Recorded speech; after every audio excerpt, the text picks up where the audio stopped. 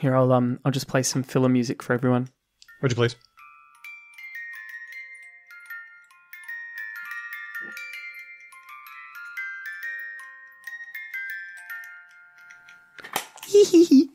That was so cute that it actually did the opposite. It made the thoughts leave my head. That is the worst think music, but also the prettiest think music I've ever heard.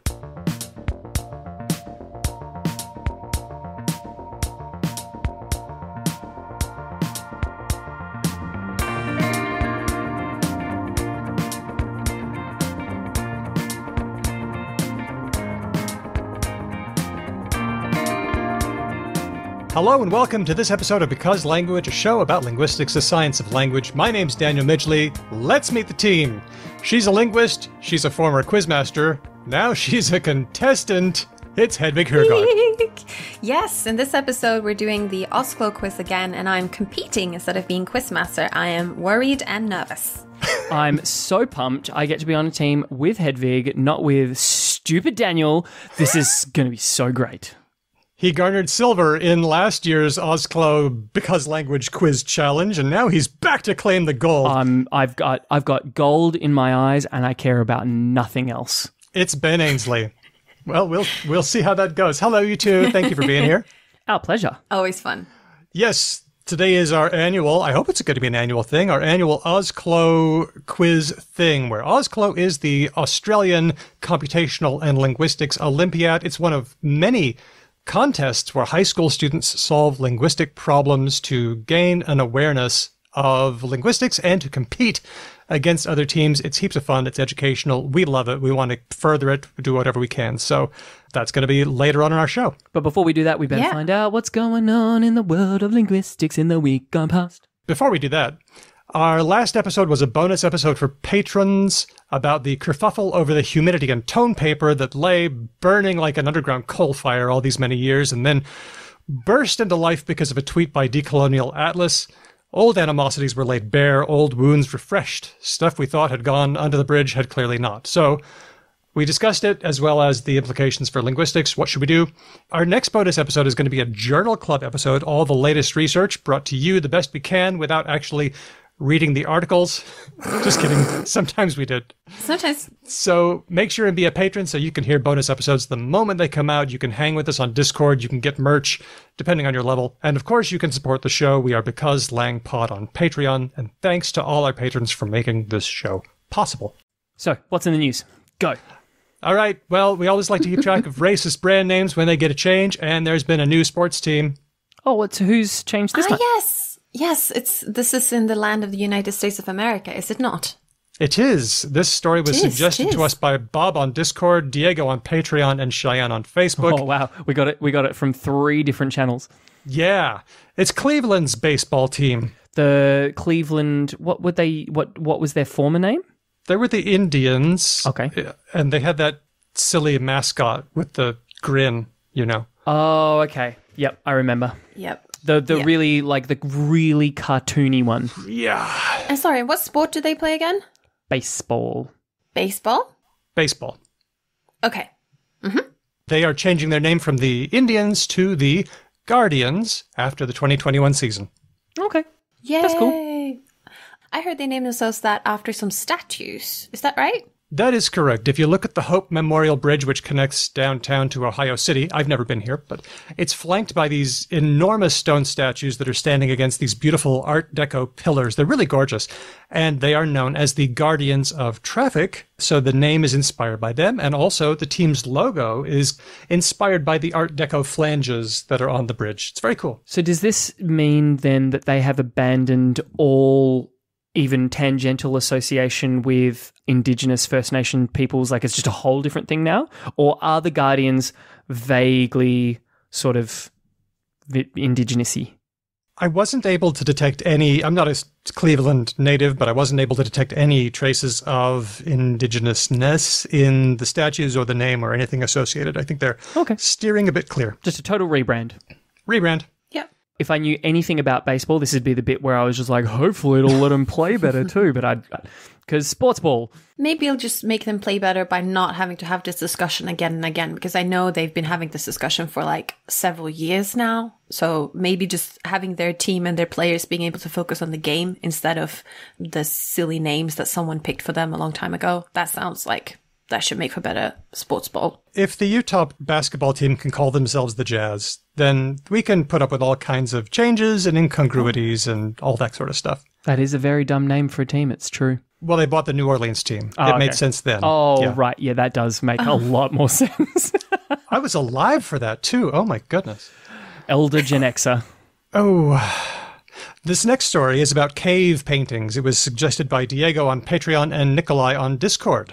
What have we got? Cave paintings. Well, if you go to the Gargas cave in France, you'll see cave paintings from tens of thousands of years ago, about 30 to 35,000 years ago. Now, we know that people had language then, but they didn't have writing. They were Homo sapiens. They were just after the Neanderthals. And this cave art has handprints, or the outlines of handprints, because you put your hand against the wall and then you blow paint on your hand and it leaves a... So they're like hand voids almost. Yeah. Hand turkeys. Yeah. Gobble, gobble, gobble, They gobble, are. gobble. Yeah, they are. Which I understand. I mean, we made them in school as well, and Americans I know make them, but it's when you take your hand on a piece of paper and you trace the outline of your hand. Yeah, I remember that well. I had not made that association, but thank you. Hand turkeys. Wow. Yeah, no, I think that's beautiful. I don't think that, pulls them down or anything. I Denigrates think them it at just all. shows, No, I think it's great. I think it's beautiful. What you're trying to do is elevate childhood hand turkeys to the level of like truly breathtaking cave art rather than bringing cave art down to the level of like kindergarten art. exactly. Yep. Exactly. And this isn't, by the way, my observation. It's actually John Green said it on the Anthropocene Reviewed. He made the same connection. He did a whole episode where he goes into the details of it. But I'm not going to do that because I want to know more why we're talking about cave paintings. Well, because some of the hands are missing some fingers.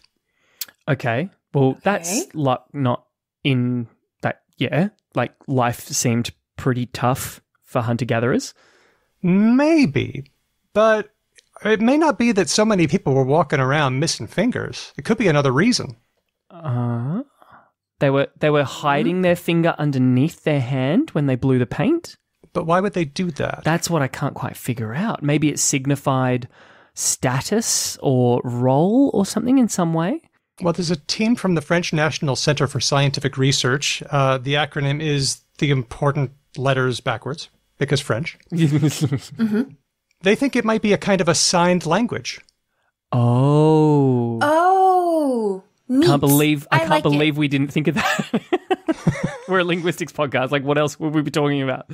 Now, the question is, why would they think that? And there are a couple of reasons. Number one, the most common sign that you find, there are a bunch of these tokens with fingers that are not depicted. The most common sign is all the fingers down, thumb out. I mean, having that many fingers missing, come on. Oh, like a sideways okay thumbs up. Yeah. Also, there are some ways of placing your hands that are kind of easy to make, and there are some that are hard. For example, the all fingers in, thumb out, that's like a 1 on the difficulty scale of maybe 1 to 5. Sure. And they did make a difficulty scale based on the arrangement of muscles.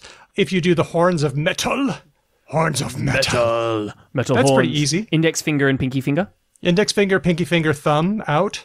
That might be a 2 on the difficulty scale, and that appears sometimes as well. Now, some ways of placing your hands are really, really hard. See if you can even do this one. I can't. Put all your fingers in, except for ring finger. I can't do it. I know this. I've tried this before. It's really difficult because the joints are such that your ring finger, so that's the finger next to the right or the left of your pinky, it's connected in a funny way to your middle finger. We call it the long finger because it has to be the longest. You can't physically do it easily. You can't hold that. If you want to do a rude gesture with only that finger, it's almost impossible. Like I'm trying to do it now and I can't even raise it. Yeah. The magician Doug Henning could do it. His dexterity was legendary. Wow. And that's a 5 on the difficulty scale, and it never occurs on these cave paintings. Oh, so are we thinking that this is like sort of vaguely following the rules of spoken linguistics where like really, really, really hard stuff to say happens comparatively much less of the time, and really easy things to say happens all the time. Yeah, if it's super hard, then they're not going to be using that as any kind of signal. Or try this one. All the rest of your fingers out except for bend your middle finger, put middle finger in, and pinky in. Oh my God, that's the same thing. Yeah. It's this ring finger. I swear, it's something about the anatomy. Like it's joined up to, it's just, I'm trying, oh my God. And you can feel it in the forearm when you try and force it. Like when you pull it up, you can feel it like sort of down below your wrist. Yeah. Oh, it feels so bad. That's a 4 on the difficulty scale. And it never occurred in these cave paintings, nothing above a 2 in difficulty. So they might have used these signals when they needed to be quiet, like when they were hunting. In fact, lots of people do that today. And then they sprayed these signals on the walls of the cave. Interesting. What do you think? I like it. I mean, we know, for instance, in... I can only speak in the Australian Indigenous languages context, but that signed languages and like adjacently signed components of the language is a super common feature for Indigenous languages here in Australia, correct?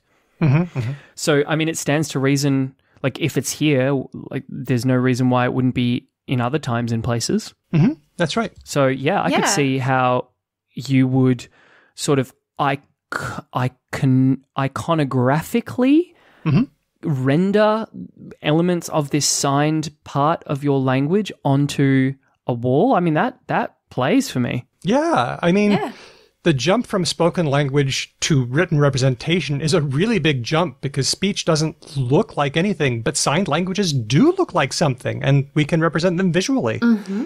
So if this is right, then the first instance of writing, or something like writing, wouldn't be archaic Sumerian from 5,000 years ago, but these signs from 30,000 years ago. That's super interesting. That is super duper interesting. I like that. That was really cool. Yeah, let's go on. Mm-hmm. Peppa Pig effect. Oh. Oh, no. Are we? No. Oh, my God. Are we really? We really are. I know where this story is going. This Okay, story you tell came me. up Where is it going? so many times in my newsfeed, and it's because this story is what I call boomer love story. This is the kind of story that boomers just froth at the mouth for.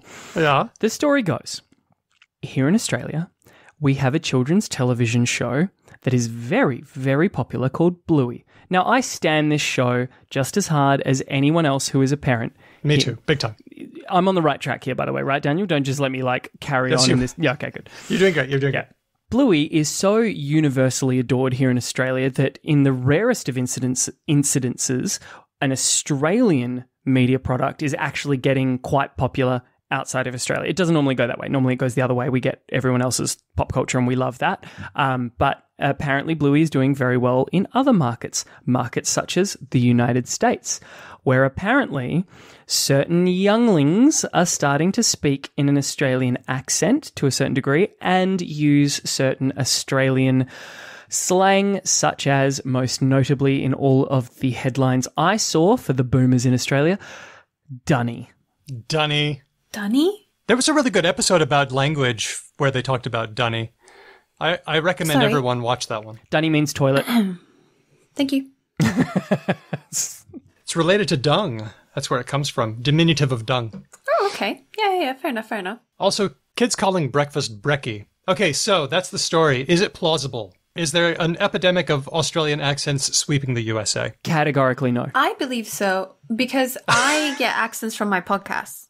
Do you? And I feel, I think I do. We do know that accent-wise, you're very malleable. Yeah, Hedvig, you are the most porous person I have ever met for accents in my life. You are the worst possible benchmark for this question. Or the best. Maybe. Yeah, I can believe it.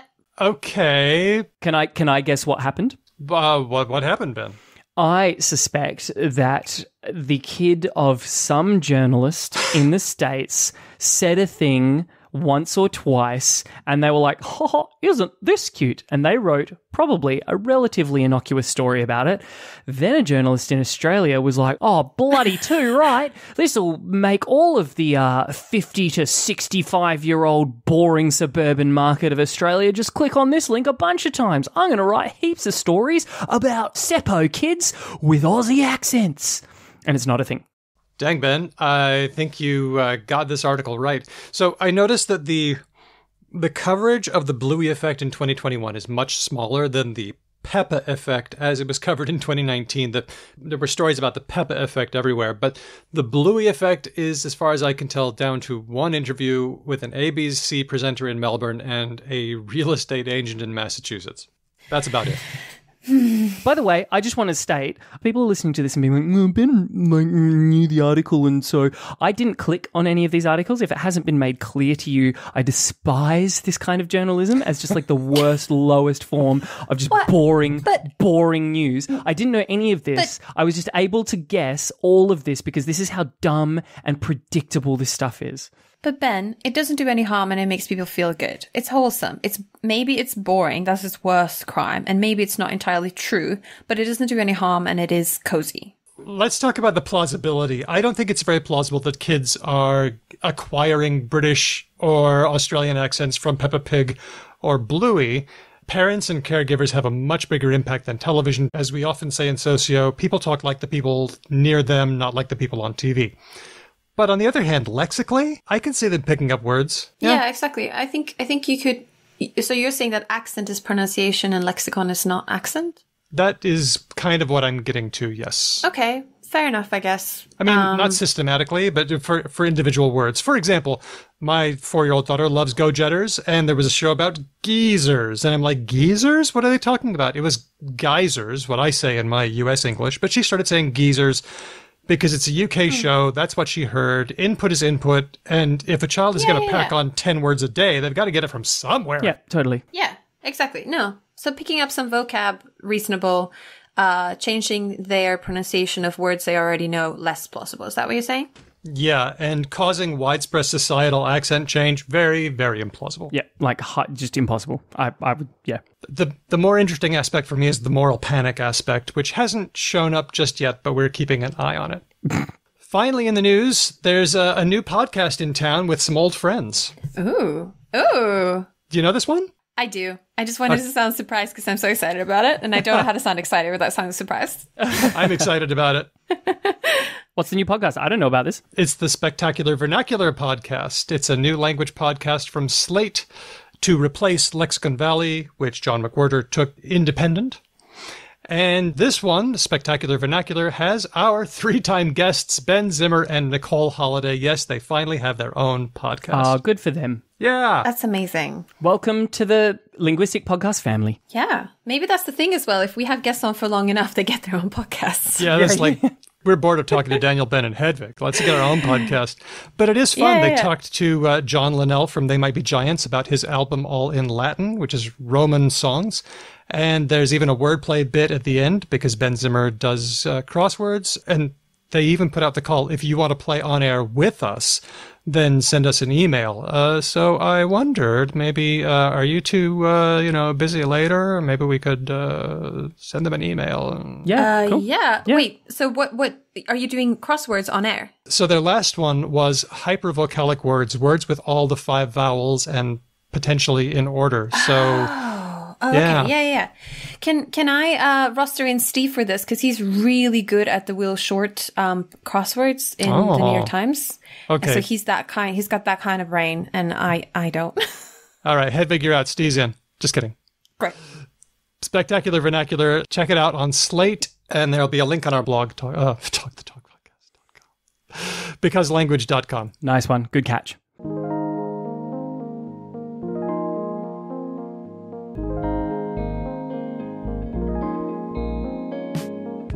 We are back, and with us now is a whole bunch of great people working on a great project, the annual OzCLO competition, which is short for the Australian Computational and Linguistics Olympiad. So let's meet the people that we are talking to. First of all, I want to start with Elisabeth Meyer. Elisabeth, hello. Great to have you. Thanks for coming. Hello, Daniel and everyone, and thanks for inviting me. This is your second time around. It's my second time around. That's right. Yeah. So do you want to know something about OzCLO? I would love to hear something about OzCLO. Well, the abbreviation is the Australian Computational and Linguistics Olympiad. It is a state and a national competition for secondary students for years 9 to 12. And it's fun and engaging, and it's all about cracking the code of an unknown language, logic, deduction, problem solving, lateral thinking, and teamwork. In reality, what it does, it introduces students to language puzzles from which they can learn about the richness on diversity and systematic nature of language while exercising natural logic and reasoning skills in a very fun way. So typical problems, for example, would be deciphering Roman script, translating tasks involving morphological and syntactic analysis, and computational linguistic tasks, searching for phonological rules, pattern recognition, and linguistic reconstruction. If you want to get an idea, or better idea, of what I'm talking about, you can visit our website, ozclo.org.au, and you can download a preparation package and look at all the puzzles that are up there and start having fun. It is a lot of fun. What are some of the best things that you think OzCLO accomplishes? It's a great gateway to bring students to linguistics. And after that, there's some, for example, in Melbourne, there are, I think, courses in year 9 to 12 about linguistics. And that is possibly the only state that actually has courses on linguistics.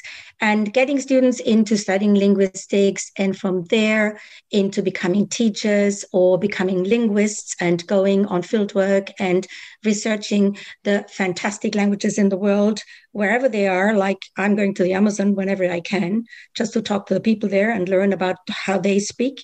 That would be great. That is great. We are also joined by the wonderful teacher and students from Melbourne Girls Grammar School. We have with us English teacher at Melbourne Girls Grammar School and OzCLO coach Victoria Papaioannou, and our extremely successful OzCLO students, Chelsea Hin, Jessica Lee, Rosie Nguyen, and Audrey Choi. Hello. Let's start with you, Victoria. Hello. Thank you for getting this together. You're the teacher that steered this crew.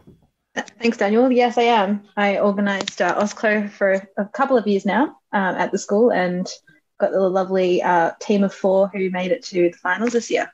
Woot! What is it that keeps you going on this? Why are you so keen on OzCLO? I teach English language, which is the linguistic stream of the VC English, and have always just loved languages. And seeing students get involved and get really passionate and fiery when they're competing in teams at school has been really enjoyable. And we started the first year with a very small team of, I think, only 4 students. And this year we had 32 compete, I'm pretty sure it was. Oh, so that's huge. That's kept me going. It's just seeing that, kids are interested, and when you offer those opportunities, they just go for it and love it. Wow. Well, thank you for what you do. I'm going to go to our students, Chelsea, Audrey, Jessica, Rosie. What was the experience like for you? Audrey, you want to start us off? To be honest, at the beginning, it was very relaxed. A lot of people were doing it. So I think this is the first year that we actually did it. Because obviously last year, when we first entered the seniors program and got the opportunity to do it, we couldn't because of, lockdown and everything. So when we first did it this year, it was a big event and we all kind of gathered in one space, lots of students. So it was really fun, honestly, to begin with. Were the puzzles hard? Yes, definitely. Don't tell me about it. No comment. Do any of you have any plans to keep going with linguistics? Was this the thing that maybe got you onto it, or maybe not? Jessica, what do you think? So actually, this competition was actually my first introduction to linguistics, the actual subject of it. I kind of had an understanding of it, but I wasn't really super interested into it until now. So this competition has really opened my eyes up to other studies that I might be taking into the future. I've also studied a few languages since I was young, so Chinese and Vietnamese as well. So that all of these combined together has really just opened my eyes as this might be a future career path that I may want to take. Awesome. Wow. Chelsea, what do you got? Yeah, actually, for the first semester of school, I actually picked an English language elective. So that was sort of my first taster of linguistics. And then this linguistics competition came along and I hadn't heard anything about it until this year. So yeah, it was just really exciting. And I guess you could say I was just completely thrown headfirst into the world of linguistics. But I mean, after the first taste, I definitely want to continue. Awesome. What do you say, Rosie? Yeah, honestly, it was pretty much a very similar experience for me as well. OzCLO was really the first linguistics, like challenge competition thing that I had ever done. And it was really fun. I didn't really see it as a competition. I just saw it as like an opportunity to have a bit of fun with my friends. And, we've gone pretty far. So I'm pretty happy with that. My favorite kind of humble flex, right? I wasn't even like trying to win. I was just trying to have a good time, but it turns out that I just destroyed the competition anyway. So like, pretty cool. Well, you were finalists. You were second in the junior competition, which is really quite an accomplishment given that there were so many teams working on this. So congratulations. We are also joined by Henry Wu, our quiz master. Henry, what's your role in this? Hello. So I've been involved in OzCLO for a long time now. I kind of represent like the life cycle of the OzCLO participant because I started off as a participant at school in 2015 and 16. I got to go to the International Linguistics Olympiad in 2016. And since I graduated high school, I then went into like organizing OzCLO. And so I've been helping out with the organization for the last 4 years now, I guess. And met all these amazing linguists in my linguistics education at university, like Hedvig and Elisabeth. And now I'm running this quiz. The apex of the life cycle. And it's going to be a good one. We've got 4 different rounds, and this will test your mettle not against only each other, but against Ben and Hedvig. Yay! They are formidable. Yeah, they're a thing in one way or another. I invigilated the IOL individual round in Germany this year, and I had a look at the problems, and I had exactly the same time as the competitors, 6 hours. I had nothing else to do than sit there and look at them and make sure they weren't cheating, which is boring. Is so boring, yeah. And I looked at the problems and I was like, I remember when my brain was able to do this. I'm able to do other kinds of linguistics, but that was a rough problem set. That was difficult. And you're a professional linguist.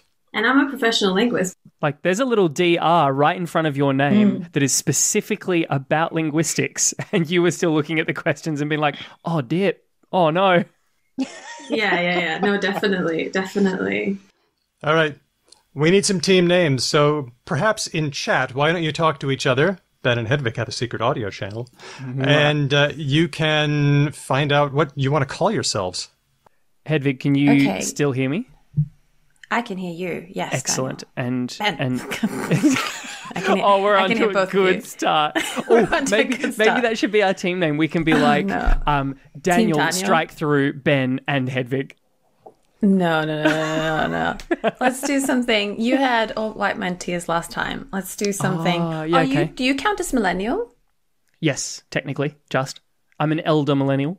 Is that aren't you also an elder millennial? I'm millennial, yeah. Yeah, but you're like an older one. Like, we're not that far apart in age. 32. You're only like, yeah, exactly. You're definitely an elder millennial. Let's just be the elder millennials. Yes. Okay, we're ready to come back. We have decided, Daniel, that Team Hedvig Ben shall be known and must be known by all participants as the Elder Millennials. And so you shall be. How close are you to Generation Y? Me, very far. Not very close at all. Oh, right, okay. Yeah. I'm right down the other end of that little generational bracket. Yeah, okay, cool. I had to do algebra in my head to calculate my age. Let's see, 2000. Carry the one. I keep forgetting if it's 2020 or 2021. I feel like those 2 years are like the same. It's been like an 18-month fugue state of time. Yeah, fair enough. Chelsea and Audrey, have you got a name for us?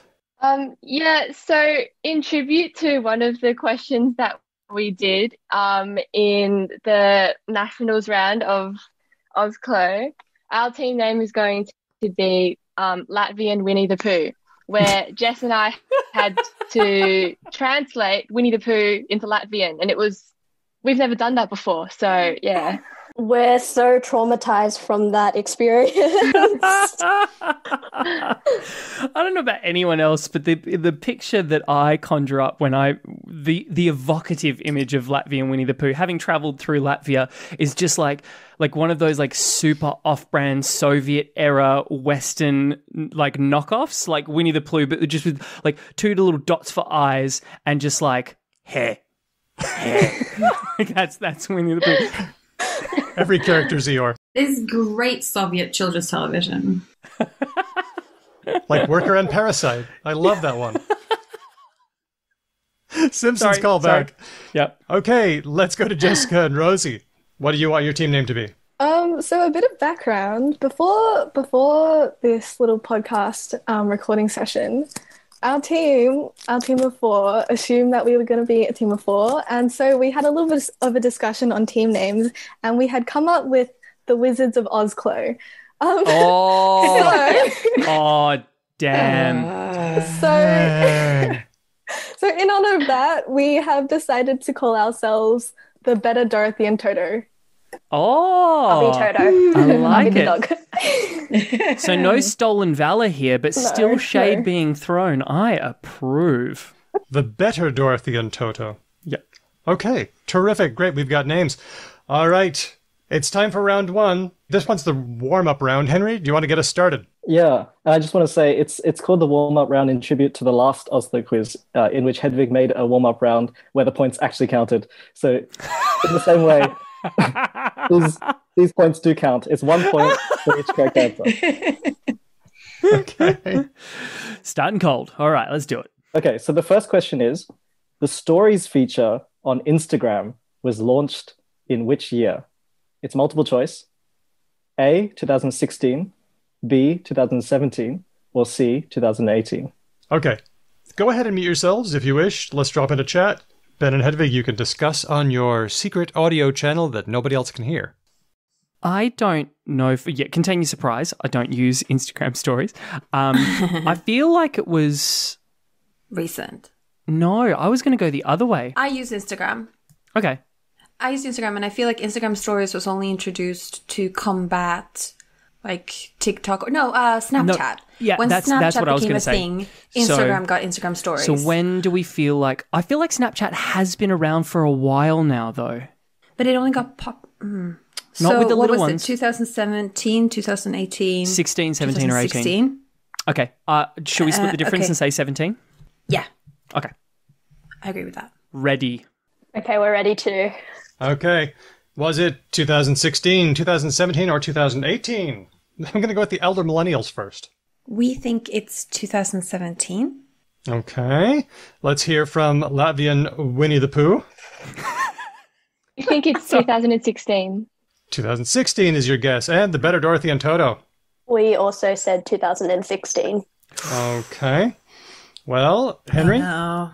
The correct answer is 2016. Oh, that's 1 point for Latvian Winnie the Pooh and the Better Dorothy and Toto. It's fine. It's fine. The only way I can explain this is that when you're older, years tend to blend together, and that's all I'm going to say about that.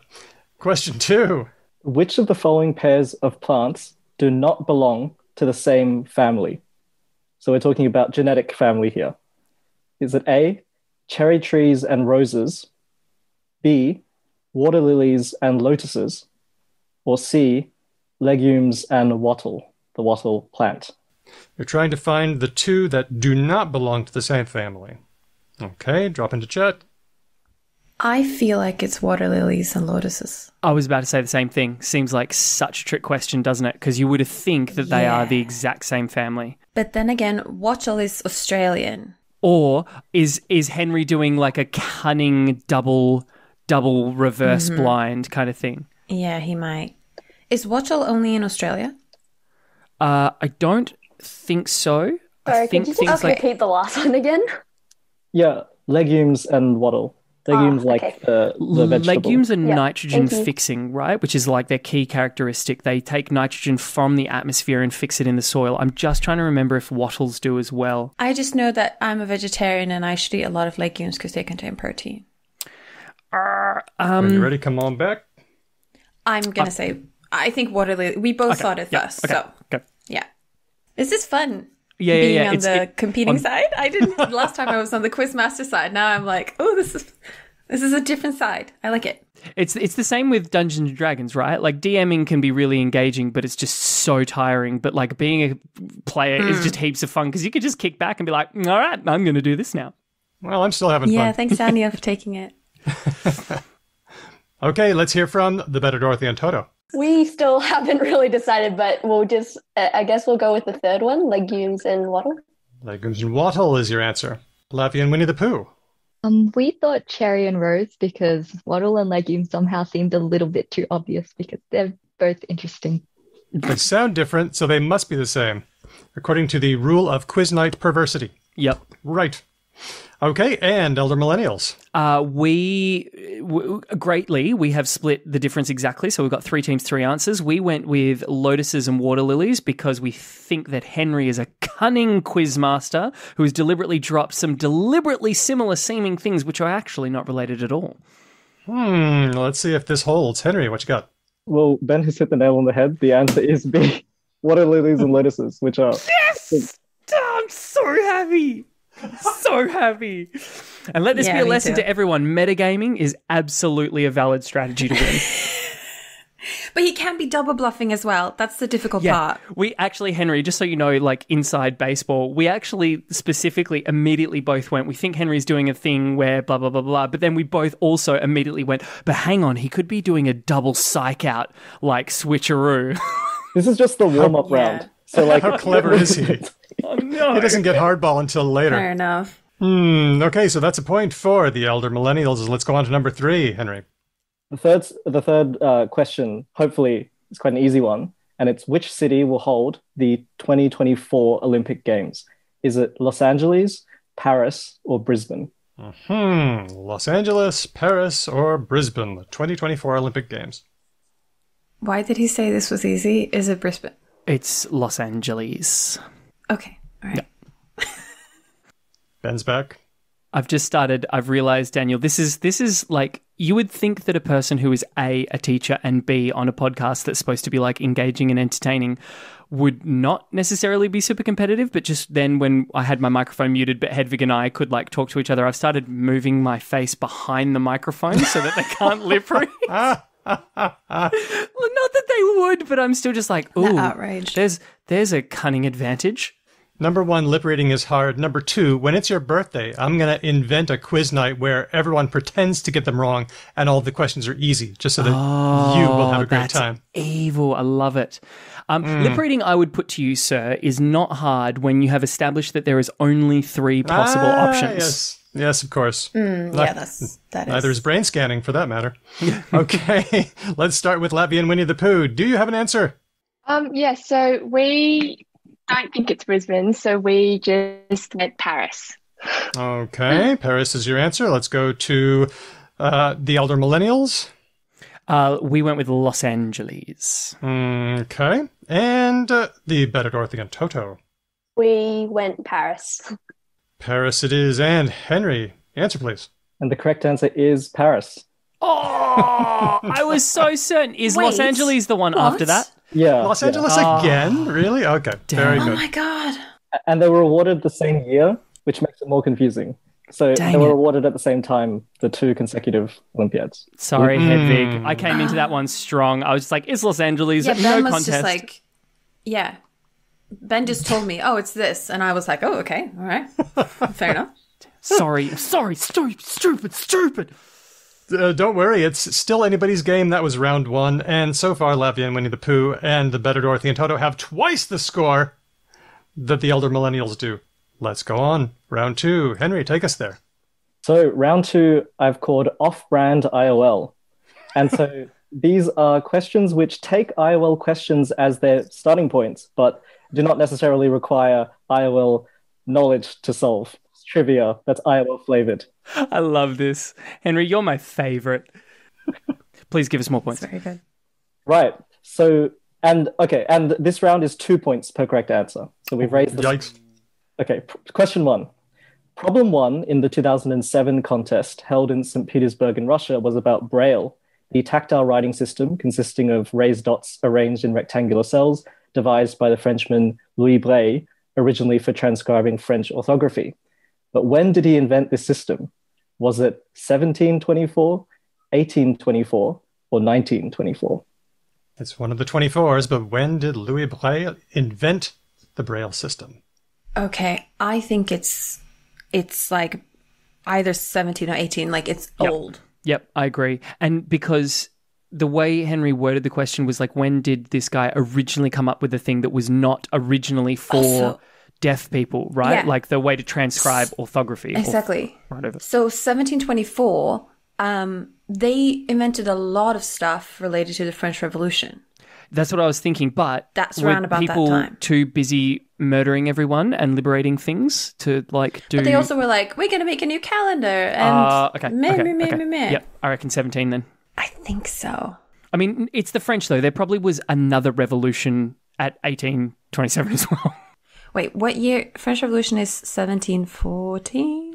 I would not know. I was not educated in mainland Europe, so we did not learn those things. What? Yeah, no. Everyone just educates. Steve also was like, French Revolution, I'm a bit unsure. Oh. Well, I mean, the French were classically his enemy, so that makes sense. Yeah. Okay, no, I would guess 1724, yeah. Give me a hoy when you're back. Oh, good. Okay, when was Braille invented? Was it 1724, 1824, or 1924? We are back to the elder millennials. What do you got? We think it's 1724. We think it's to do with... I'm not going to say the reason, because that... No, I think we should. I think we should, so that we look dumb if we're wrong and we look hell smart if we're right. I think it's around about the time when they start inventing all the stuff related to the French Revolution. They invent like a calendar, they just turn everything upside down. Yeah. Heady days. We go to Latvia and Winnie the Pooh. We said 1824. Okay. Any particular reason? If you don't want to say, that's fine, if it'll give things away. We just sort of wanted to go somewhere in the middle. The enlightened centrist approach. Very good. Okay, and now we're going to the better Dorothy and Toto. Yeah, we went 1824 as well. I guess. Oh no. 17. No, it was a complete guess. 1724 just seemed a bit early, and 1924 seemed a bit late. So. Henry. You know what's funny is that Hedvig and Ben had the correct reasoning, but they didn't know the history because the French Revolution happened at the end of the 18th century, and so the correct answer is 1824. Oh yeah, it's 1789. But you look hell smart. Hedvig looked at me and was just like, yeah, the year that the French Revolution was. And I just shot back to her straight away. Well, I wasn't educated in mainland Europe, so we don't focus on those things because we're just like peasants in the countryside. By the way, Hedvig speaks French, just throwing it out there. I know it was 1700s. But yeah. Oh dear. Okay, well, things are looking grim for the elder millennials, but let's go on to question 2. In so many more ways than one, but yes, in this quiz too. Okay, question 2. Problem 3 in the 2009 contest held in Wrocław in Poland was about a certain tradition associated with Burmese names. What is this tradition?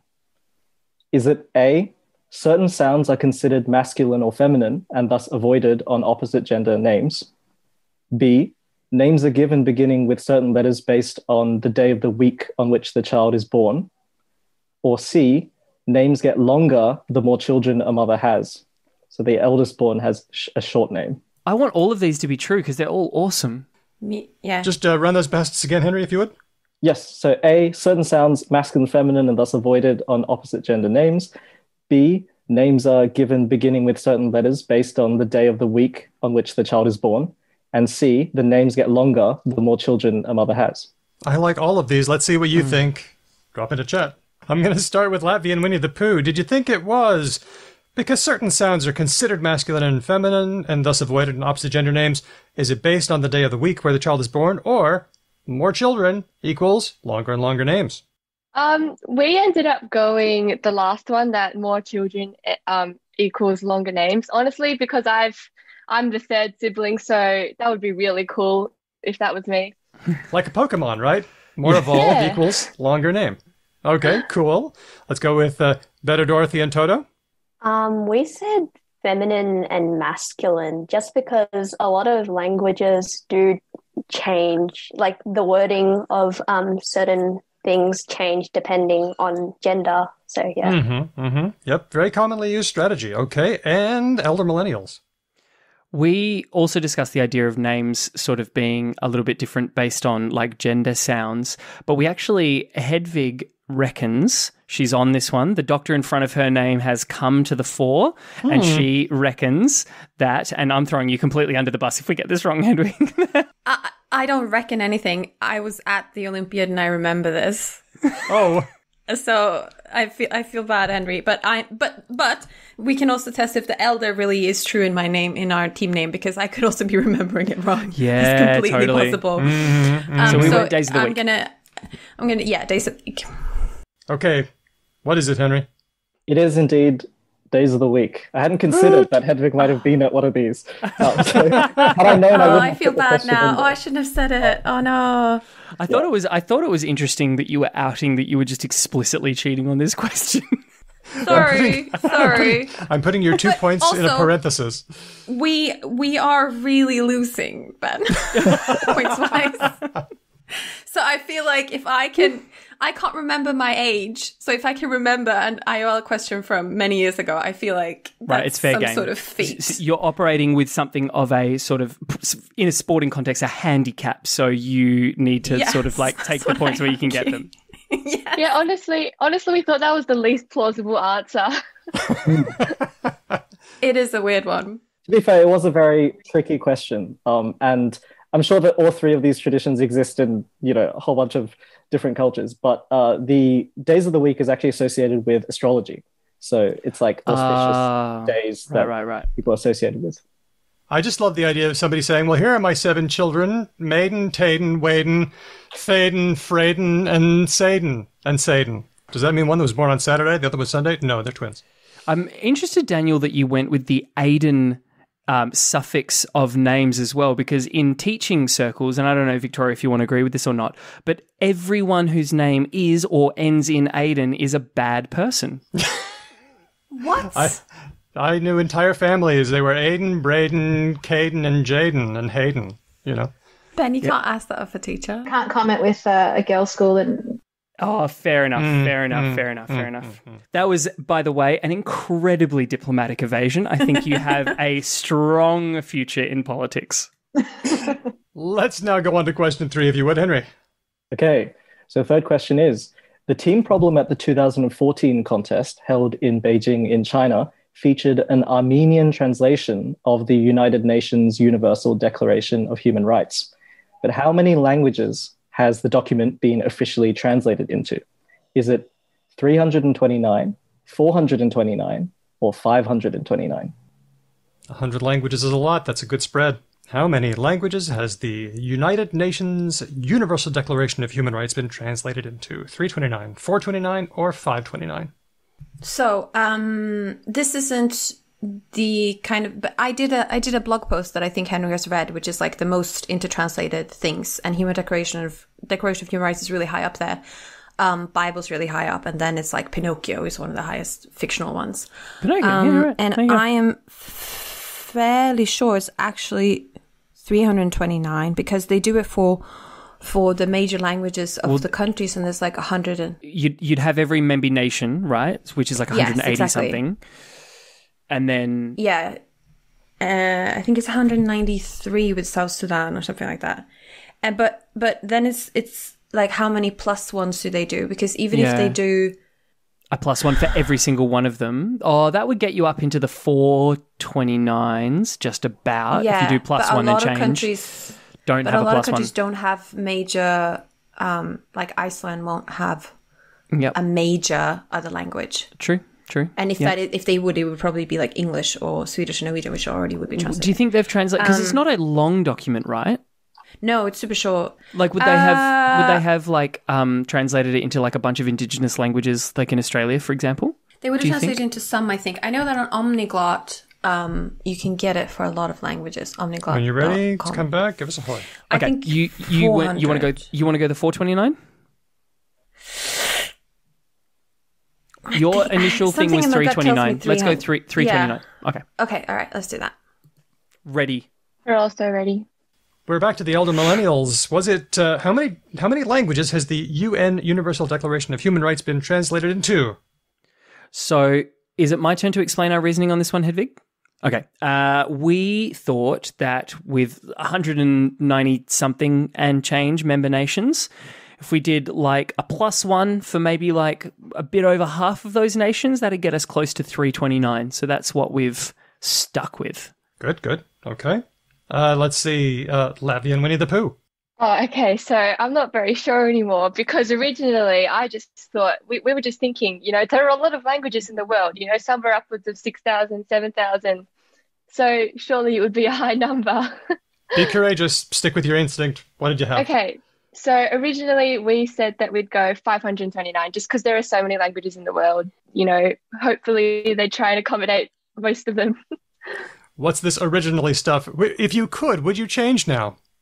We might have gone 429 just because it's somewhere in the middle. Well, you can't. Let's go on to the better Dorothy and Toto. So our answer is 329. Okay. Same reasoning as the elder millennials. Yep. Sorry. That's okay. We are what we are. Take us there, Henry.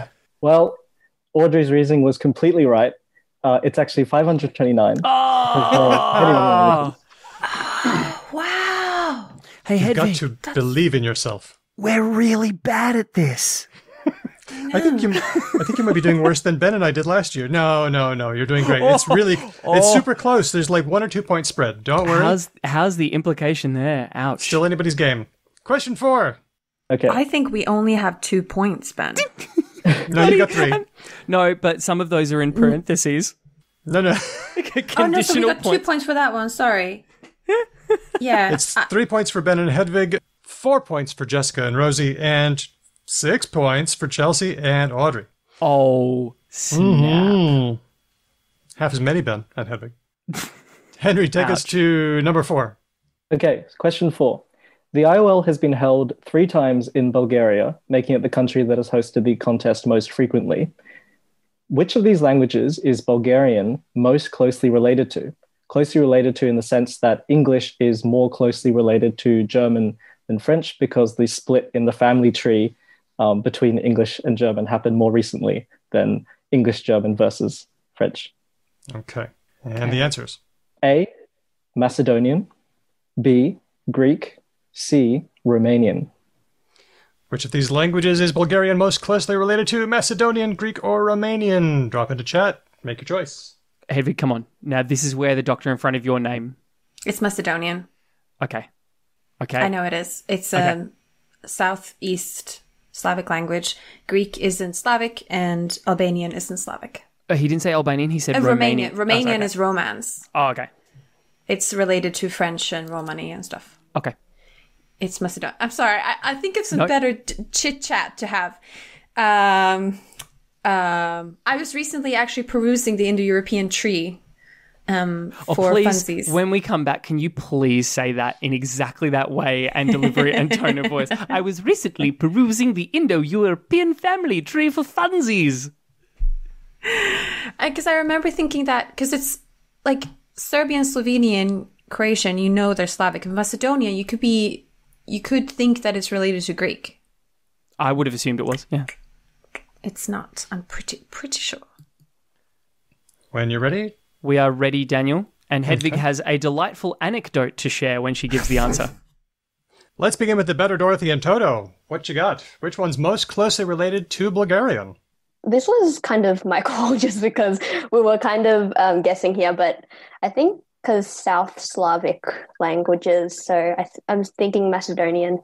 Okay, we have a guess for Macedonian. Elder Millennials? Oh, yes, that's us. I almost forgot our name. See, I can't remember stuff. I'm a useless contestant. I was going to say I can cheat as much as I like, but I'm not going to cheat. We also think it's Macedonian. I was perusing the Indo-European tree recently, and I was looking at Bulgarian, and I'm pretty sure Macedonian was not far from it. Okay, and now we head over to Latvian Winnie the Pooh. Okay, so our sense of geography is pretty terrible. So this was a complete guess here, going off pure instinct. And we said Romania. That's going to give you some points if you're right. Henry? Well, I'm glad that Jessica actually gave even a name of a branch, which is absolutely correct. The correct answer is Macedonian. Yes! Very good. Evening up these scores. I like it. It's anyone's game. Yes. We're nipping at their heels, folks. We're going to take them down. 5, 6, and 6. Last question for this round. So for question 5, the team problem at the 2019 contest held in Yongin in South Korea was about the scoring system in the sport of rhythmic gymnastics. But how many rhythmic gymnasts representing Australia are in Tokyo at the moment competing in the Olympic Games? And what? What? And for this question, everyone will guess a number, and the person who has the closest will win. Just weird question. I recently learned that in Olympics you have like replacement, so like the entire troop. Yes. Including replacements. Okay. All right, off you go. I said that like that was really smart, but that doesn't bring me any more knowledge. I'm going to say, so Australia spends a disgusting amount of money on their sporting programs. This we know, right? So I think the number's going to be relatively high. But I don't know what relatively high is. 20. Because like in the group gymnastics, there's like 5 or 6 of them on stage. I'm thinking this group for rhythmic gymnastics, as opposed to the other kind, I'm going to say 20 to 30, including replacements. My guess was also 20, so shall we say 25? Okay, split the difference. Yeah. Elder millennials are ready. Lavia and Winnie the Pooh, your answer, please. Okay, so we weren't exactly sure how many would actually be there because I watched it yesterday. It seems like there were only like 4 people, but there are different types of gymnastics. So we're going to go 10, just as an even number. Gotcha. Okay, better Dorothy and Toto. So sometime a few weeks ago, I was watching a random gymnastics video, and like there were like 4-ish on the main team, and there are a few others who were just there. So okay, cool. Jess is just having last minute panic. We're gonna go 11 because we're like that. Okay. Very good. They're gaming the system. We may well have erred here. Our logic was Australia spends a disgusting amount of money on our sporting program, so it's going to be like way higher than you would think it is, and we went with 25. Okay. Henry, who got it? Okay. The people who actually watched this event will have a distinct advantage, obviously. But the correct answer is 6. Oh dear. Oh no. Latvian Winnie the Pooh, although off-brand children's entertainment, is destroying the competition. At the end of round 2, we have Ben and Hedvig, the elder millennials, at 5. We've got Jessica and Rosie, the better Dorothy and Toto, on 6, and Chelsea and Audrey, Lavia and Winnie the Pooh, on 8, still in the lead. Elisabeth and Victoria, how do you think you'd be doing on this? I definitely have a few guesses in there. But Guesses. Yes, I got this last one right. I did. I thought 6 for the last one though, randomly. So popped into your head. Me too. Wow, you should be a team. Okay. All right. Okay, let's move on to round 3. Henry, take us in. Okay, so round 3, we're back in the realm of linguistics firmly, and I've called this generational talking for, named after an undescribed TV program, which is about, the different generations contesting their knowledge. And this round will involve a list of 4 words, and all had their first use recorded in print in the same decade, according to the Oxford English Dictionary. And you have to guess the correct decade for 3 points this time. Oh, okay. And just as an example, so the 4 words, dead name, twerking, neurodivergence, and the verb to zoom all appeared in the 2010s for the first time. Right. Gotcha. That's how the game works. Okay. All right. Let's go. The first question, radio, gene, as in the biological gene. Not the pants. Not the pad, not the singular gene, Yeah. Yeah, true. So radio, gene, racism, and the courtesy title Ms. So MS. And it's multiple choice. So is it A, the 1880s, B, the 1900s, or C, the 1920s? Radio, gene, racism, and Ms. Was it the 1880s, 1900s, or 1920s? Drop into chat. Make your choice.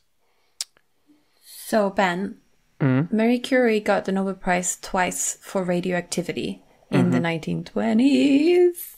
Radio is older than that, though. So, exactly, that's my saying. So it can't be 1920s. Okay, good. We're on the same page then. So, I don't know. I'm feeling 1880s. I don't know why. Yeah, I'm a little bit torn on this one as well.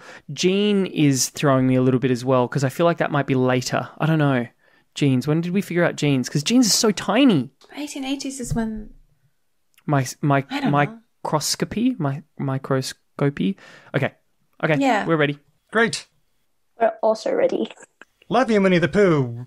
Did these words appear in the 1880s, 1900s, or 1920s?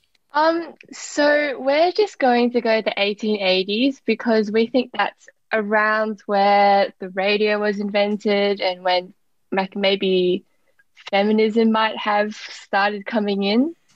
So yeah, that's our reasoning. Sounds good. Dorothy and Toto.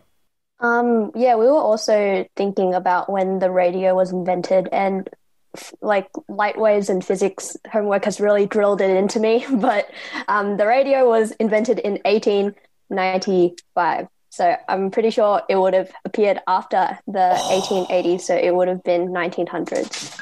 Okay, and the elder millennials.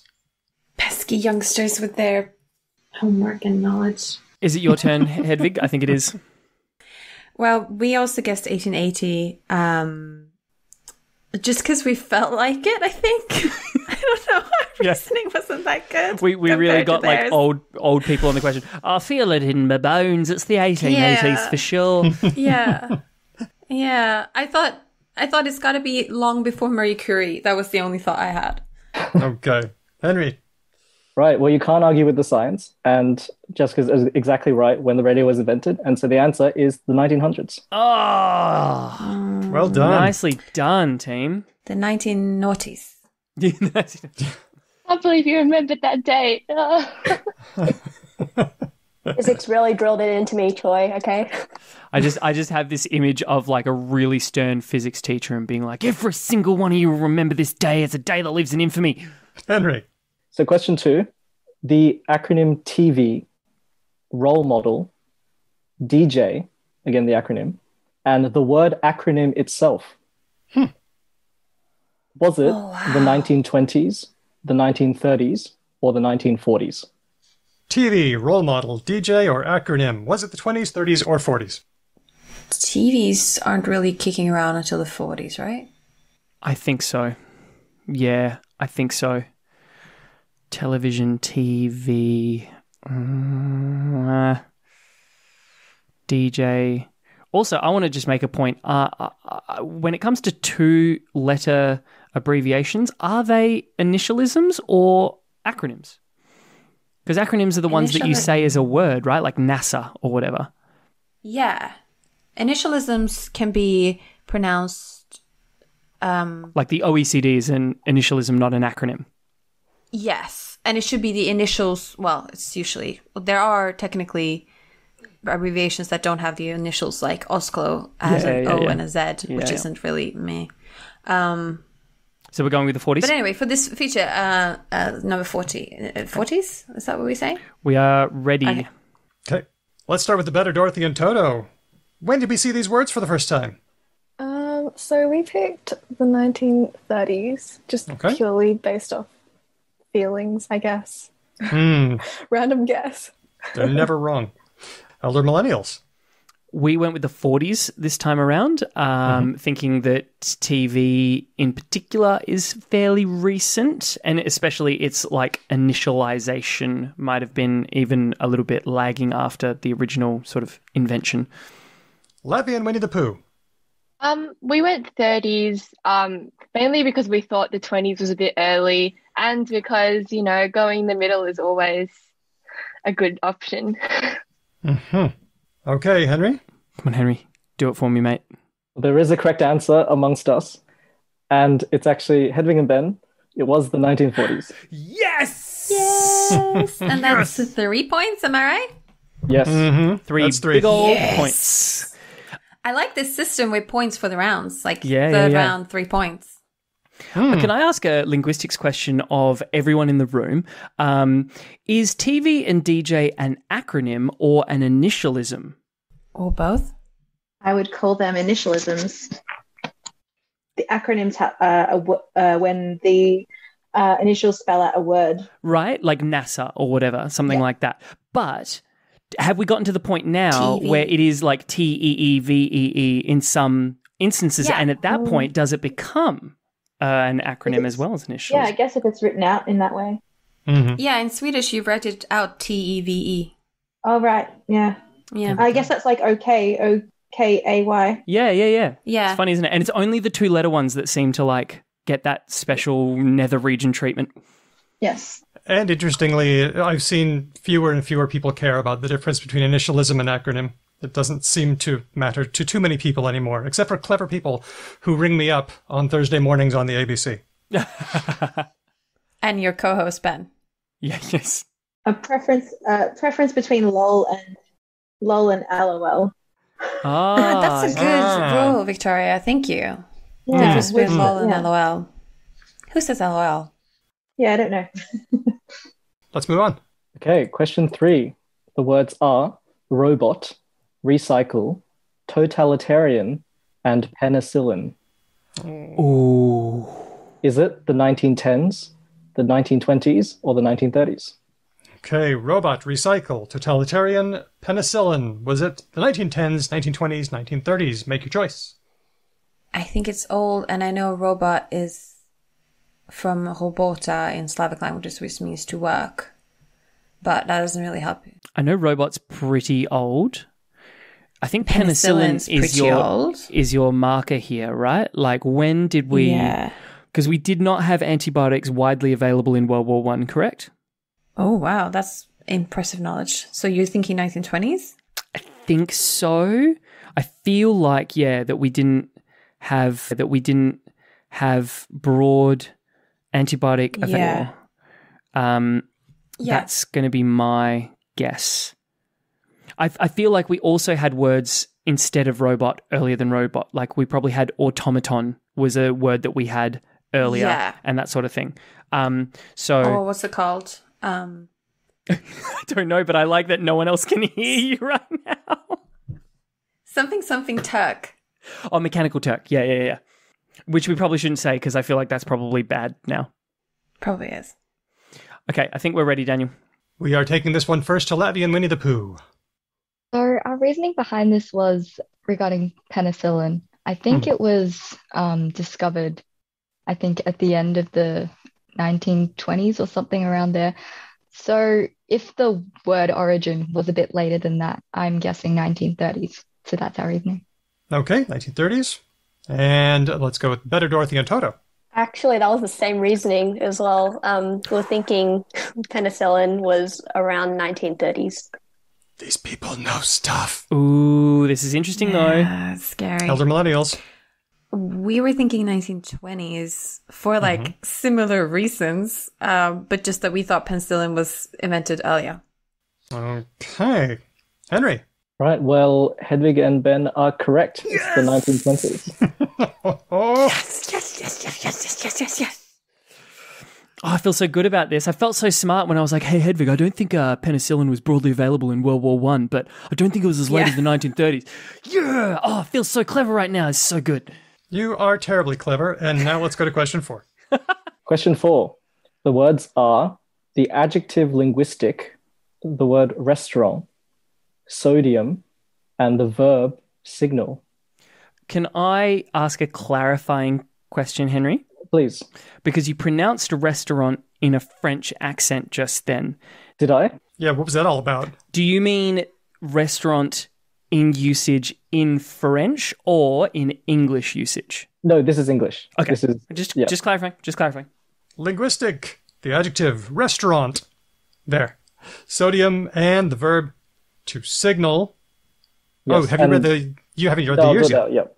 So the options are the 1800s, the 1850s, or the 1900s. Oh, nice widespread there for linguistic, restaurant, sodium, and the verb to signal. 1800s, 1850s, or 1900s. Which one is it? Make the call. I feel like we can say conclusively it's not the 1900s. Yes. That's too late. It's too I late. agree.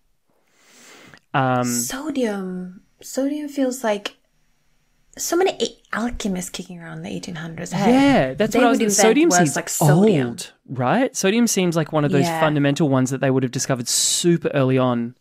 Restaurants, for the longest time in human history, it was not a thing. They weren't restaurants, right? No, you would go to an inn or something, right? If you are a rich person, you just get food cooked for you at home. Yeah, 100%. Period. So, are you thinking 1850s then? I don't know. Maybe, yeah. Maybe 1800s. What was the other words? Hang on. Like, linguistic. Let's think about like the era of the French Enlightenment and that sort of thing. That was the late 18th century, early 19th century, right? When people were like sitting at cafes and discussing philosophy and all that.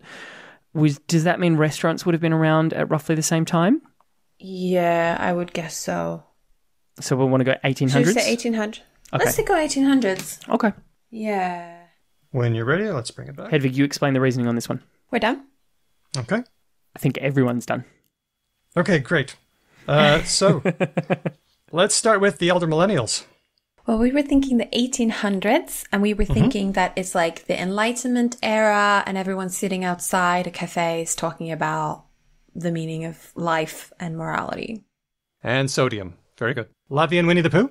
So similar with Jess's physics reasoning earlier, we are kind of less educated than Jess, but we know that the periodic table was somewhere in between 1850 and 1900. So we're just going to go the 1850s. Ooh. Okay, very good. Very good. And Better Dorothy and Toto? We were also thinking 1850s, but for significantly less smart reasons.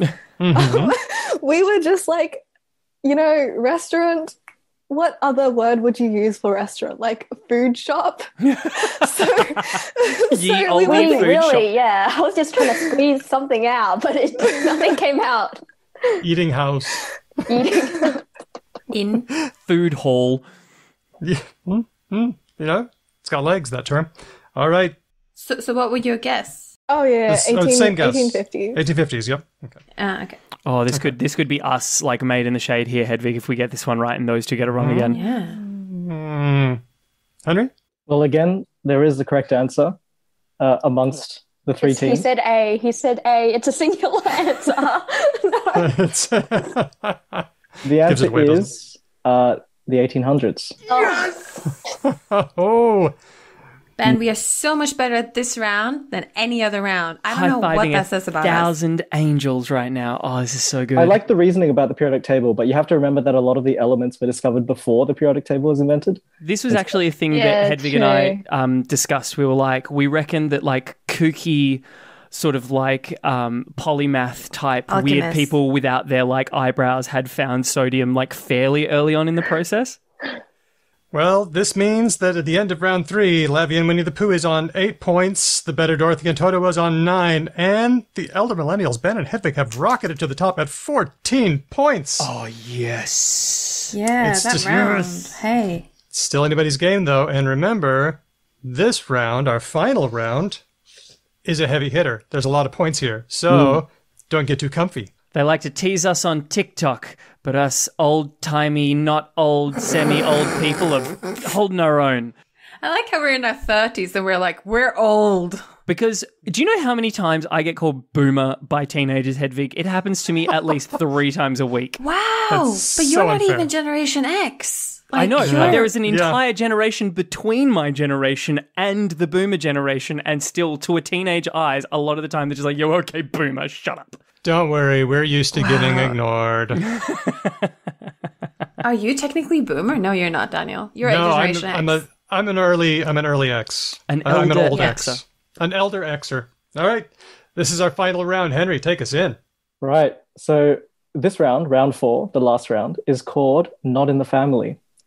And so the last round, we looked at when words came into English, and now we're going to look at where words come from in English. Fun! Oh, this is so good. So what we're going to do is try to guess the language of ultimate origin for a bunch of English loanwords. And ultimate origin as in, as far back as we can go. Proto-Indo-European. I win. We're done.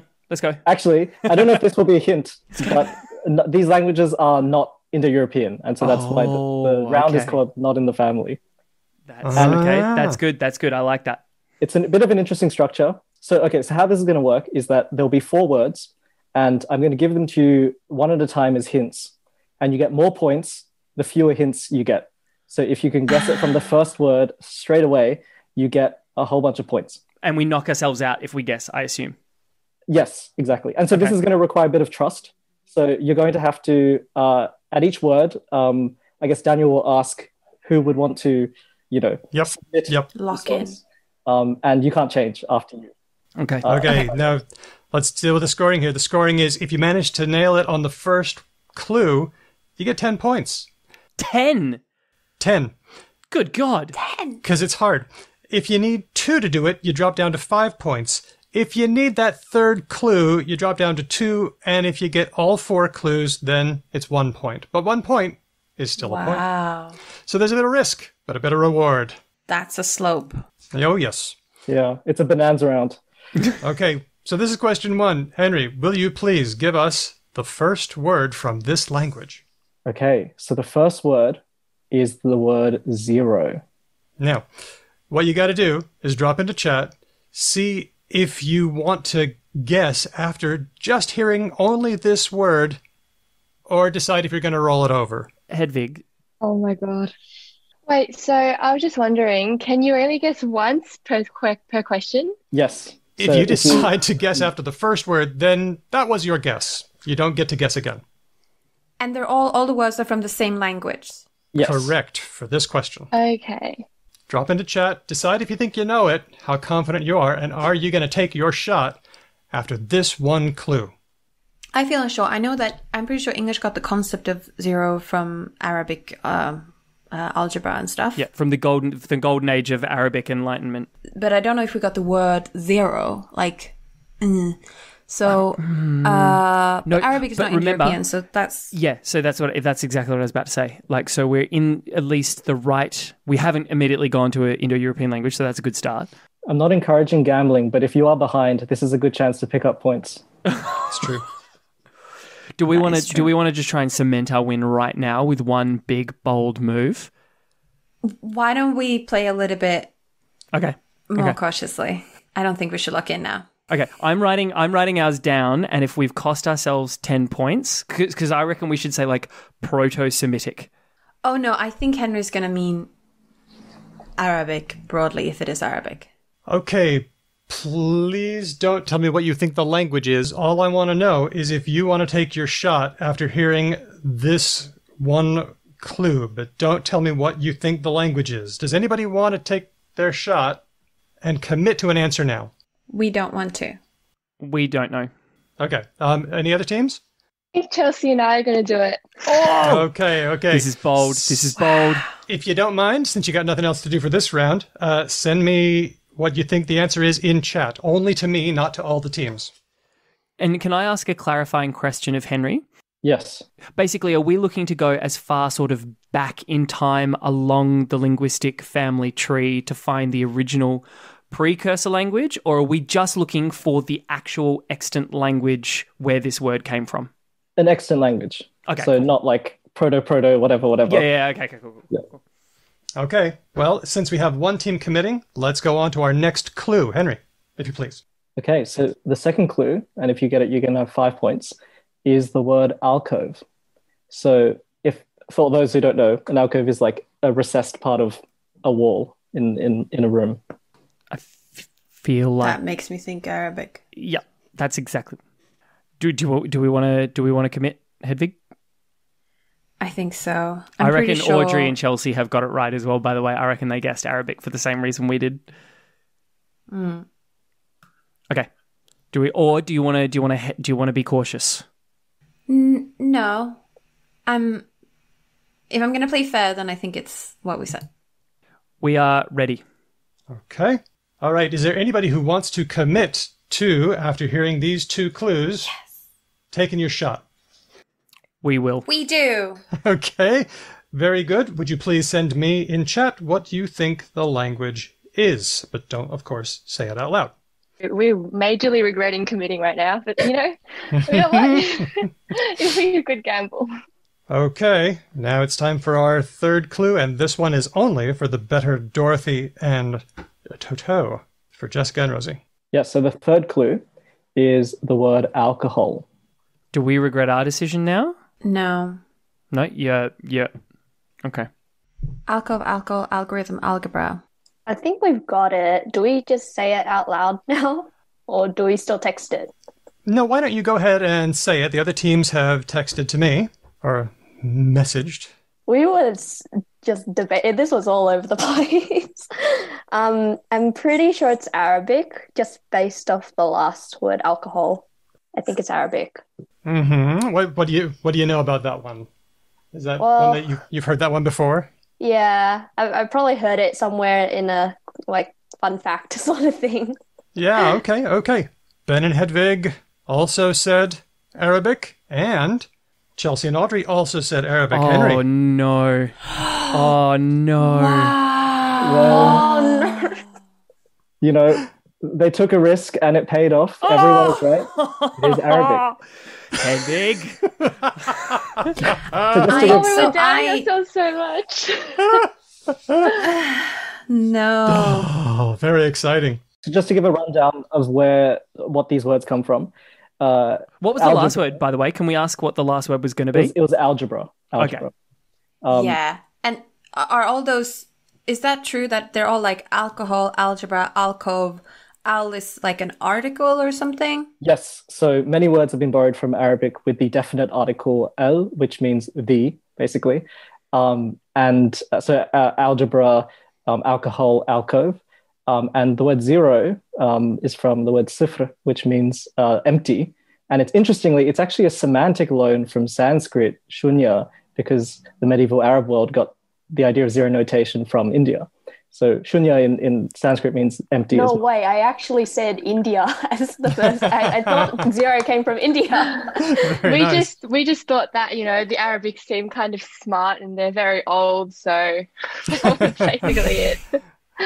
Oh, I'm regretting not rolling the dice. My favorite Arabic al word is for the fruit that they had called al-birkuk, and it worked its way into English apricot, which means that the beer turned into a pre, and that's another example of R metathesis, where the R changes places, just like with mascarpone and comfortable. Sorry. Yeah. All right. Good job. Score check. How much did that pull them into line? Okay, so Better Dorothy and Toto's on 11, Ben and Hedvig on 19, and Latvia and Winnie the Pooh 18 big points. Okay, it's time for what I think is going to be our final question. The format is the same. Henry, let us in here. Right. So the first clue is the word agar. So that's the stuff that, you know, they put on petri dishes. It's made of algae. Agar, A-G-A-R. Mm-hmm. How confident are you that you know what language this is? Drop into chat, make your decision, and then let me know if you're ready to commit. I do not feel confident out of the gate the way I did with zero. No, me neither. I was going to say like Korean. They're mad for seaweed. I feel like this is like Greek or something. This feels like a Greeky kind of word. I think none of them are Indo-European, and Greek is Indo-European. Sorry. Korean, we're not confident enough to lock in. It does not sound Japanese. Also, Korean, I don't think are loving the R at the end. Agar. Yeah, true. It could have been Agar and English added the R. I'm not sure. I don't think we should lock in. No, I'm not confident. Okay, we are not confident and not locking an answer in. Very good. Any other teams ready to commit? I think Chelsea and I are going to commit again. Oh my gosh. Okay, Audrey and gamblers. Chelsea, Latvia and Winnie the Pooh. We also committed. Oh my gosh. Okay. Wow. What did they know that we don't know? Oh, this could go all kinds of ways. All right, in that case, would you please send me your answer in chat? And Ben and Hedvig, get ready for your next clue. Okay, so the next clue is the word cockatoo. The bird. Cockatoo. What? Ben, go to mute. What? Agar and cockatoo from the same language? How is that? Gee willikers, Hedvig. I don't know what this could possibly be. Too late, Audrey. Sorry, I meant to send that to Chelsea. You definitely tried to change, didn't you? Geez, I cannot. If it makes you feel any better, Audrey, we're also freaking out over here. Yeah, kind of did like a complete 360 right before he yeah, we just sent it and we're like, oh, I think it's the other one. What about Thai? I'm just saying. Thai. Why do I feel nervous? You know? You kind of tense up a little bit. Like, but is there cockatoos anywhere but Australia? I know, I'm confused as well. But the word could still come from somewhere else. No, not really. Malay? I saw her mouth the word. Indonesian? Yeah, like one of, like, Bahasa something. Oh, I'm still not feeling confident on this, to be honest. No, me neither. No, Okay. I want another one. We politely think that Henry is a monster for putting the word cockatoo after the word agar and have no idea and would like a third clue, please. Are you ready to commit? No. Negative. No, not at all. All We right. are less ready to commit after the second word than we would have been at the were more sure first. at the first one. Yeah. Right. Well, the third one is actually also sort of animal Evil. themed, and it's the animal pangolin. The pangolin. Okay. Don't forget to mute yourself first, Hedvig. You can go ahead and discuss openly because the other teams have sent me their answer. Okay. Well, I mean, So should we do that? Should we just pangolin a thing in Indonesia? the pangolin? Is it? I thought it was in South America. Oh. Hang on. Should we have our discussion so that everyone can laugh like at us? catch- I've unmuted myself. Okay, all right. We're going to have a discussion in general. We're really, really confused. We were like, maybe it's like some sort of Bahasa, like Indonesian Malay. And then we were like, maybe it's Korean. Now we're like somewhere in South America. We're really all over the place. Yeah. I could have sworn the pangolin was a South American animal and the cockatoo is like an Australian animal. And And I thought pangolins were a thing in South Africa. So we're really doing. We just need something for Europe and North America, and then we've done all continents. I really just thought the cockatoo was supposed to be imitative, like all birds. Okay. I don't know. I still like. I mean, I could take a guess, but that's all it would be at this point. I have no idea. But if you think South America, then it's going to be like Quechua, one of the Quechuas. But that's where we get like the chocolate and those things. No. You and if you think it's also worth remembering, Hedvig, and this does happen decade to decade every now and then. I could be wrong about where the pangolin comes from. where there are pangolins and also people who are really into seaweed. That's my hard. There are a lot of weird animals in Wallacea in Indonesia. So if we say Bahasa, then we cover like 30 different languages. What do you think? Hey, no fair. Okay. I think we need the final clue, to be honest. Even if it gets us 1 point. I think so too. It's a language whose name means language. Okay. Oh. What's our no, just kidding. What's our last clue? So the last clue, probably the one that everyone, is looking for, is another animal, and it's the orangutan. Oh, okay. Then it is some sort of Indonesian Malay, one of them. Because it means orang means person and utan means forest. It's people from the forest. And it's, but God knows which one of all the things. That's a lot of languages there. Let's just say Indonesian and hope that he gives it to us. Okay. Even though that's also really broad. Yeah, that thing that was created in like the late... Yeah, Indonesian, sure. Yeah. Let's say Indonesian. Okay. And if it's Malay, I want half a point, at least, or 1 point. Henry, would we say that Malay and Indonesian are equivalent terms? Whether this is right or wrong, can we say that they're equivalent? Would you give the same point to both? I Hypothetically, yes, I would. Yeah. I would. Okay. That doesn't sound promising at all.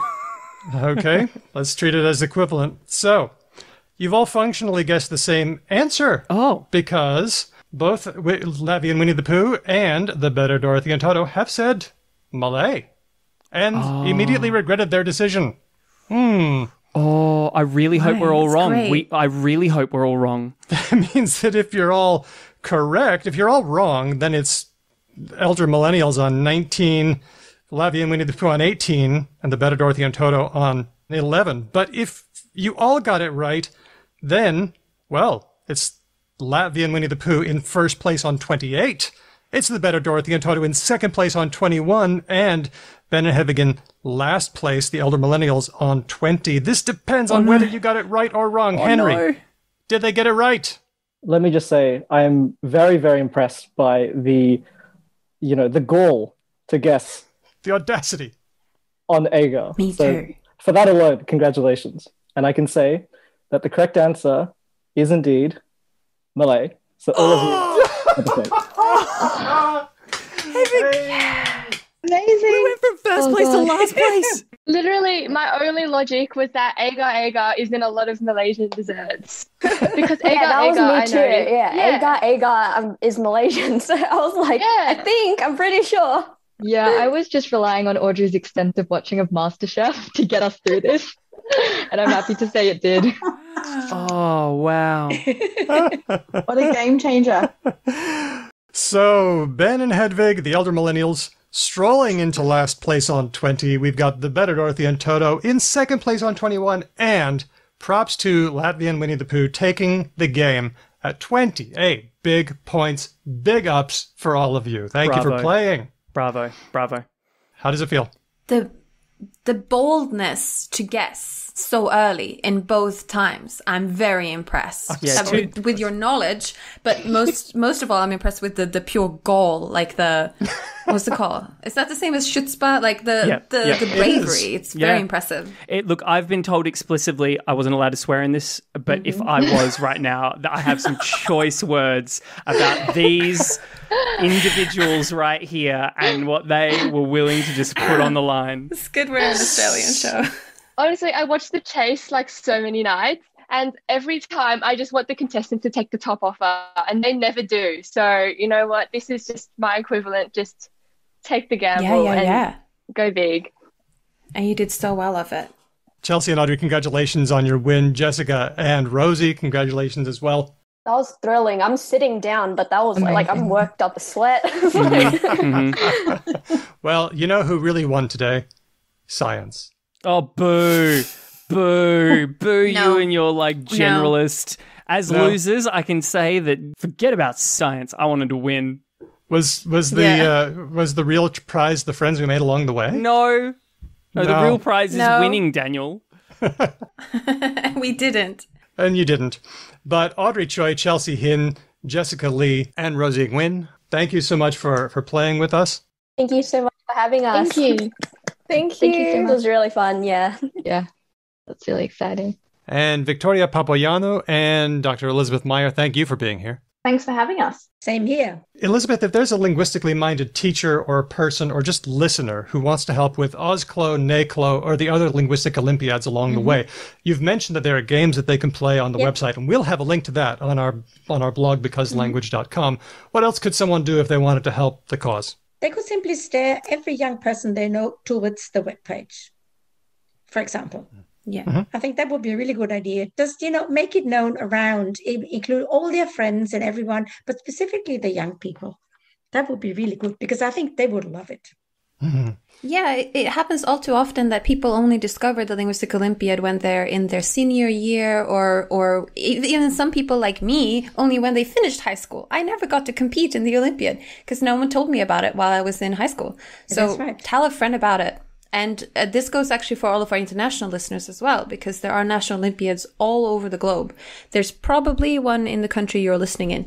So tell them that Linguistic Olympiads are a thing and that they should go look their local one up. Henry, thank you so much for being such a great quizmaster and writing such fiendishly devious questions. I immensely enjoyed trying to, create the most complex and, interesting language tangential, let's say, questions. Oh, that's language adjacent. Yeah, I love that. And Ben and Hedvig, thanks for playing. There's always next year. Our pleasure. Yeah.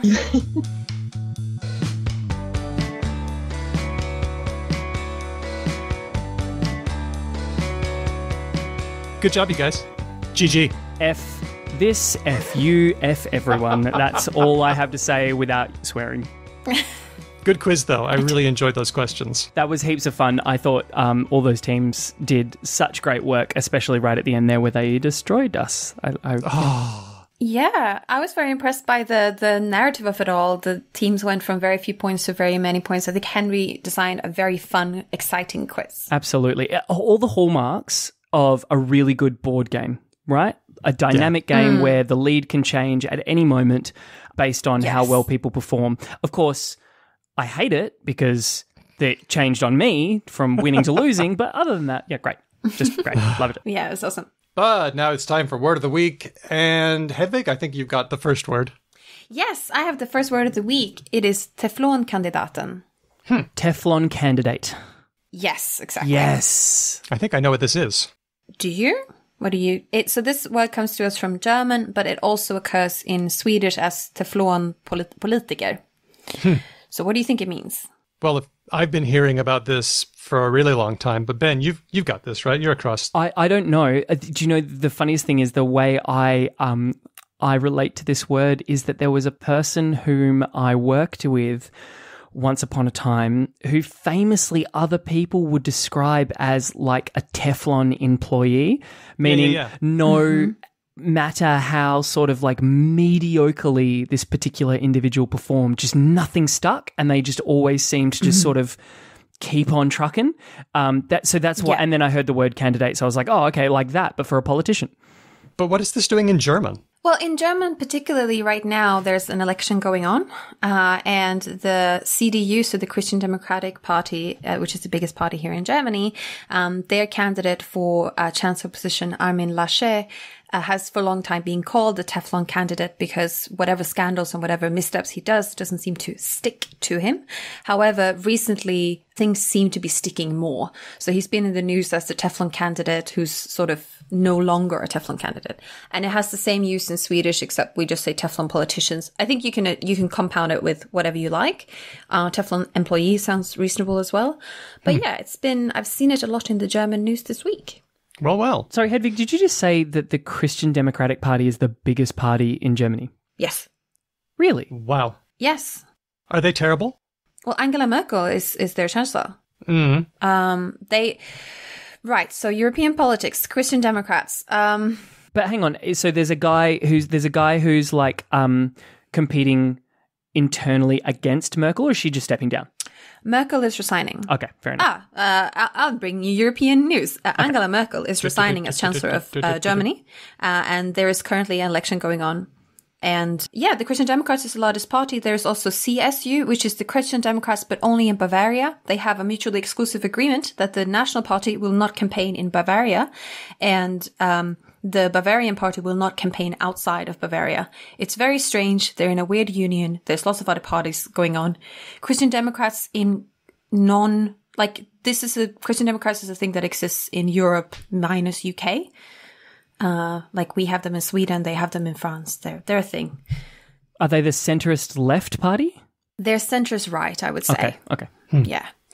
Well, the term Teflon president first appeared in English in 1983 because Democratic Congresswoman Patricia Schrader of Colorado sort of coined it. Reagan was a terrible but popular president, and it's not really true that nothing stuck to him. His popularity did go up and down with the unemployment rate, and then it really cratered after Iran-Contra. So things really did stick to him, but he had this aura of invincibility, and when things failed to go badly for him, Democrats really hated that. Okay. So he got the name Teflon president. Next word. This one was suggested by Rianne on Discord. I'll just read this. This is from the BBC. A record number of people who've come into contact with an infected person are self-isolating, most of them having been pinged by the National Health Service's contact tracing app. It's called a pingdemic. Pingdemic, I like it. also been spotted in Swedish publications, at least. That's what I heard. Hedvig, have you seen this around? No, I haven't, but I use ping. I've noticed online that I use ping a lot more than other people. Like if there's something on Twitter or Facebook and I want to tag someone, I'll go ping Ben Ainsley. I do that too. I'll write the words ping. Like I'll send that as the only word in a text if I'm trying to get someone's reaction and they haven't responded quickly. And it comes from the term, like how you measure speed in networks. You say ping time, right? Because you send a message and then ping and then you get pong back. Well, hang on. Don't we need to go a bit further back in the etymological chain, though? Because that's not where it originated, right? It was submariners who used it first, weren't they? Oh. Let's check that. Don't know. Yeah, so I believe that the networking terminology was borrowed from the Navy because in submarines, when you want to sort of locate enemy adversaries, you send out a echolocation ping and you literally listen for the boom. I was watching Das Boot so in good. the last few months. So good. The series or the original? Dear old movie. Oh, man, what a film. Terrifying. Yeah, what a film. Well, it looks like the meaning that Ben is referring to dates from about 1943, but according to Etym Online, the online etymology dictionary, it originally, in 1835, referred to the sound of a bullet whistling through the air or striking something sharply. Yeah. So I guess, it was like in submariner terms, you would hear the ping, and they called it a ping because it's onomatopoeic, right? Like just like ping was for like bullets in the 1800s. So I think the networking guys deliberately sort of knowingly borrowed it from submariners, and submariners just used it because that's the word we used for the sound of something going ping. Our friend Zaprithi on Discord comments, not gonna lie, NGL, I kind of hate it as a word. It's just trying to shift the blame for everyone needing to self-isolate onto the app for pinging people instead of recognizing the fact that it's pinging people because everyone's catching COVID. Yeah. But hey, interesting new word at least, lol. Yeah. I agree. That's good. I agree. Finally, hodl. Hodl? Yes, hodl gang. Yeah. Hodl gang? I haven't seen that one, but what domain are we talking in? Did you not know there's a series of rap music associated with cryptocurrencies? Oh, God. Oh, no. Oh, Jesus. And people talk about being in the hodl gang. Yeah. Yeah. I know about this. So it started as a misspelling like pone or own, prawn, and snake. But it means? It means to hold on to your cryptocurrencies even though the times are rough. Yep. Or stock. Okay. I've seen it in terms of stock a lot of times. So like weathering the storm kind of thing. Yeah, pretty much. And this was kind of exciting to trace because I took it back to this wasn't too hard. It goes back to a forum on Bitcoin talk. The post was, I am hodling. This is in 2013, someone named Game Cuby. I am hodling. And then they go on to say, I typed that title twice because I knew it was wrong the first time. Still wrong. W/E, whatever. So it was kind of cool to see the origin of that term hodl is still out there. I love that it's an authentic typo etymology as well. Like that is like unambiguously, yep, I stuffed that up, but whatever, keeping it. Well, lately people have tried to give it a backronym. People say, oh no, it really stands for, and people do this all the time, it stands for hold on for dear life, hodl. But that's a fun backronym, but yeah. It's a fun backronym, but it's just a comical misspelling. And so if you hold on to your stocks, you are hodling. Oh, those are fun ones. I like that. That somewhat salves the burn of losing so awfully in the last question. So Teflon Kandidat and Pingdemic and hodl are words of the week. Thanks, everybody. If you enjoyed this show and you want to tell us how amazing we are, or if you heard us mispronounce or say anything wrong, we don't care. If you just want to talk to us, we like being talked to. You can give us questions, comments, feedback, say hi, and you can get in touch with us on all the places. We are Because Lang Pod on Facebook, Twitter, Instagram, Mastodon, Patreon, TikTok, Clubhouse, and Substack. And you can also send us a good old-fashioned email at hello@becauselanguage.com. And if you did enjoy the show and you want to tell someone else about it, we'd really appreciate that, because that's how people find things these days. No one cares about Twitter sponsoring or inserting things into your feed. It's about personal contact, isn't it all? And so please tell a friend about us if you can and if you like the show. This is something, for example, that Dustman of the podcast Salmon Stories does. He very bravely recommends it to people on Twitter. And it would also be really cool if you left us a review. Most important is iTunes Store, where we exist as Because Language. Even if you listen to us on another app, you can log into iTunes from somewhere else and leave us a review. That'd be really cool of you, because that helps us in the rankings and that lets other people know about the show. Doing all those things will help people find us.